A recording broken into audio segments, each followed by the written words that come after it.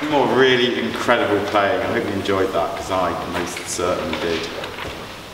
Okay, our next performer who's going to play Red Balloons is Little Lily Duffy.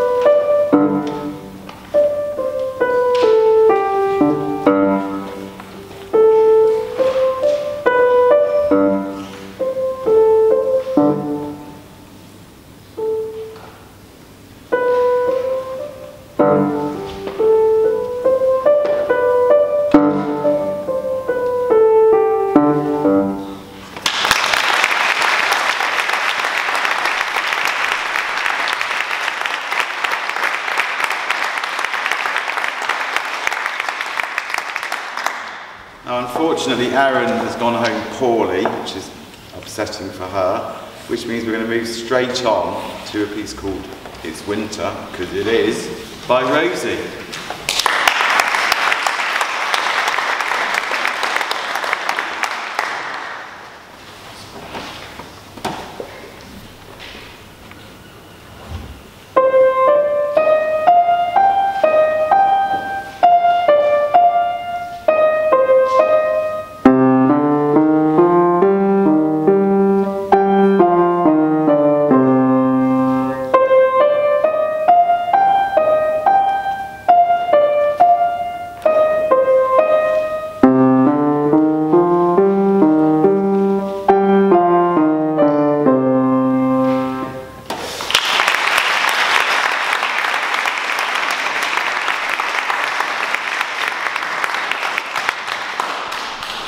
Next up we have Floyd Thomas, who's going to play Love Somebody for us.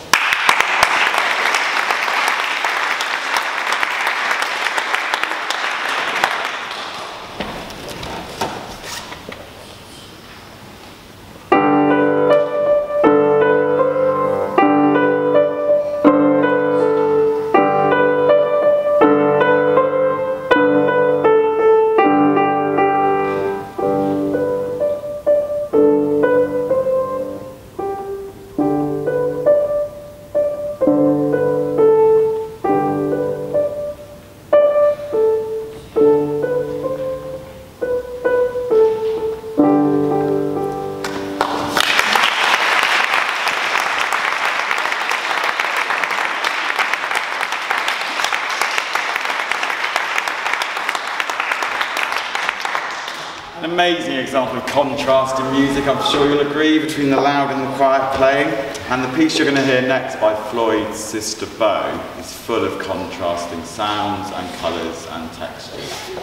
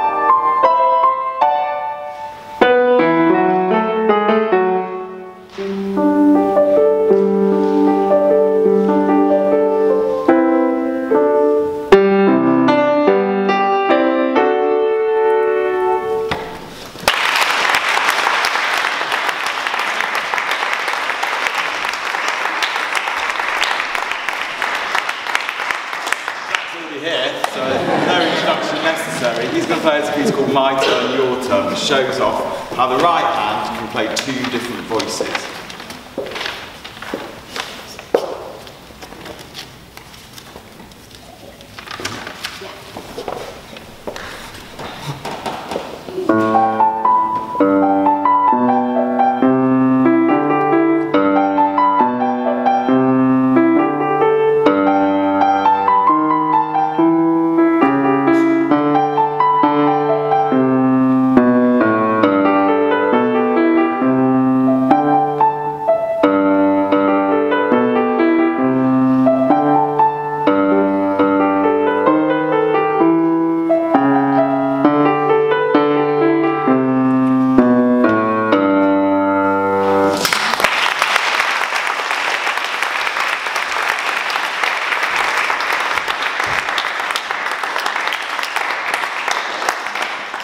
So as ever, in the last 6 months since everyone was gathered together, I've had a few people sit and pass exams, a couple of distinctions at grade 1 and a very healthy pass at grade 5. One of those grade 1's distinctions belongs to Emily Cook.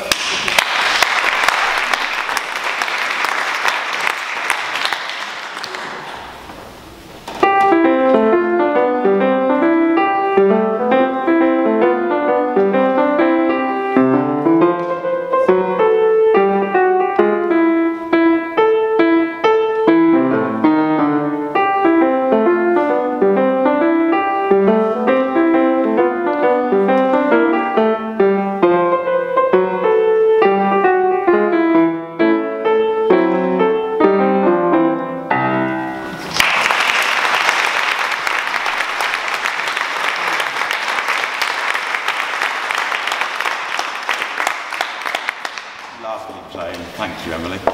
Okay, next is Henry. He's going to play a piece of Beethoven. Now, this was written by Beethoven, probably on his deathbed.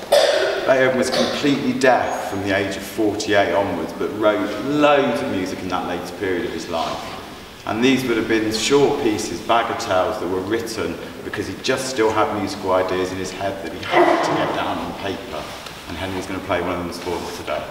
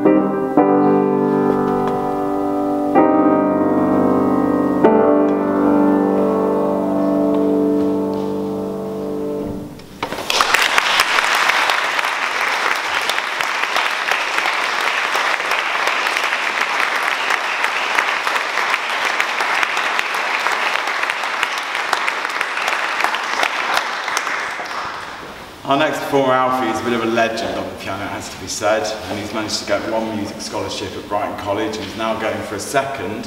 His audition piece is this incredible little piece of Bach that he's going to play for us. The joy of Bach, as I think I may have said previously, is there's no articulation markings, no dynamic indications, and no indications of tempo. So interpretation is more or less everything. We've decided that this is going to be quite a majestic prelude that Alfie's going to play for us now.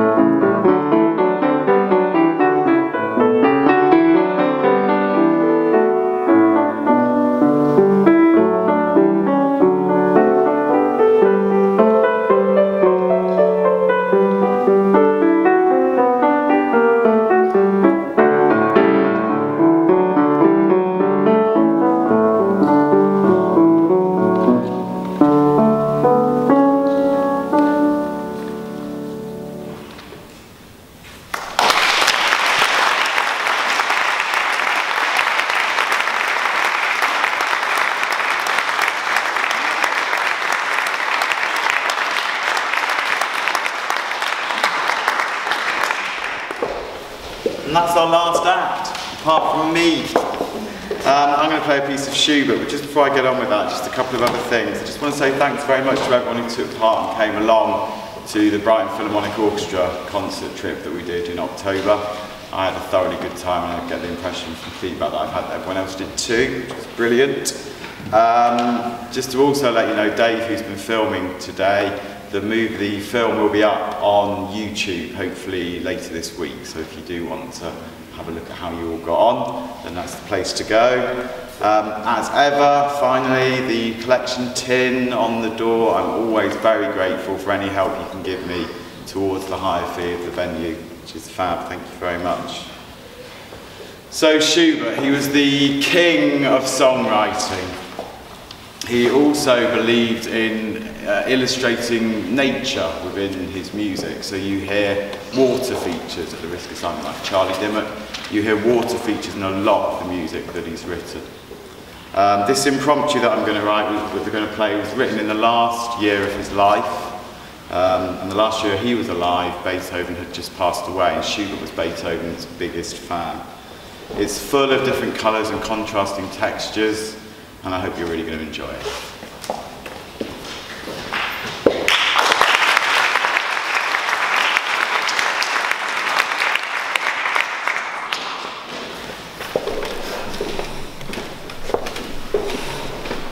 Huh?